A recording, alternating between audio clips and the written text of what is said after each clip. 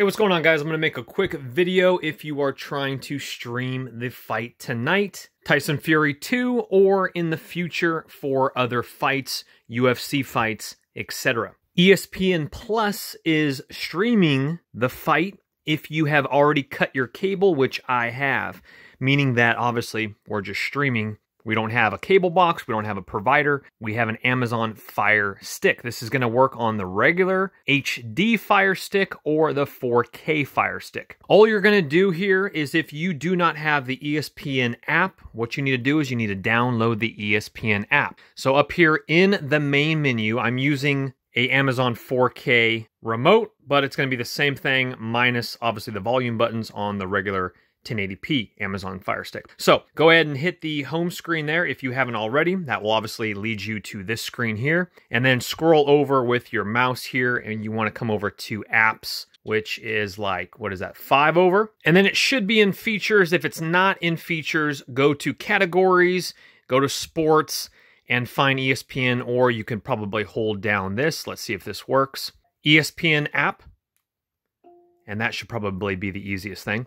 Yeah, that's probably going to be the easiest thing there. All right, so I showed you a couple different ways there. We're going to go to ESPN. Even though it says ESPN, that's the app you need for ESPN Plus as well. Since I already have downloaded it, once I hit that, it will already log me in here. So it's real simple. Once you do click on ESPN, a little highlighted yellow thing will be like, download it now. You hit confirm, it'll download. You hit it again after it's downloaded, it'll open up. So once you do click on ESPN, they are very smart with their promotion, and it actually gave you the option and the layout to do in order to purchase the Fury fight tonight. It says step 1, sign up for ESPN Plus. I click that. It told me that it's going to be $4.99 a month, cancel anytime. I hit confirm. It makes you sign in with your Amazon password, and then I have extra security, 2-factor, so I had to enter that code, and then I was signed up for ESPN Plus. Super simple. Then it says step 2, buy the fight for $79.99 or $79.95, whatever it was. I had to re-enter my Amazon password once again, and also re-enter my 2-factor. If you don't have 2-factor set up or don't know what that is, scratch that part. That doesn't matter. You just enter in your password. In my case, my 2-factor as well for added security. And then you come to this menu here. So literally, I can watch any of this right now. I can watch the early undercard. And your next question is, well, where is it billed to? It's billed to the credit card or debit card that I have set up on my account for Amazon. And it will actually tell you like the last 4 digits of the credit card.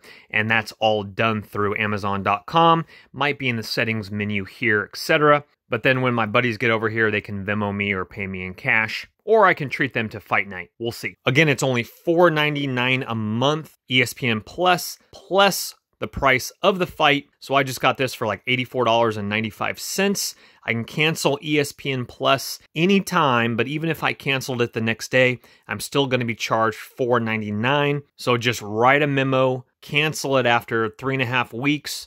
So you're not billed $4.99 again the following month, or if you enjoy it, then keep it rolling. Well, hit that thumbs up button if it has helped you guys for tonight's fight or for future UFC fights. Hit that subscribe button. We got a lot of videos on the channel. Check it out. Thanks, guys.